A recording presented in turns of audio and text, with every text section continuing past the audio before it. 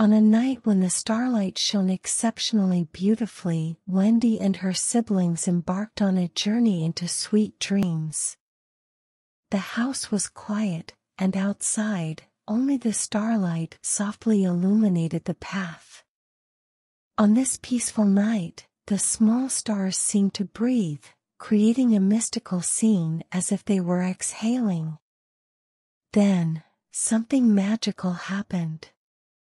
Wendy's bedroom window opened wide as if waiting for someone, and then Peter Pan and the fairy Tinker Bell quietly and carefully entered through the window. For Peter Pan, this place was not unfamiliar.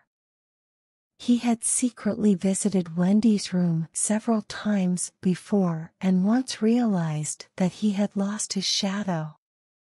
He had returned to Wendy's room that night to find it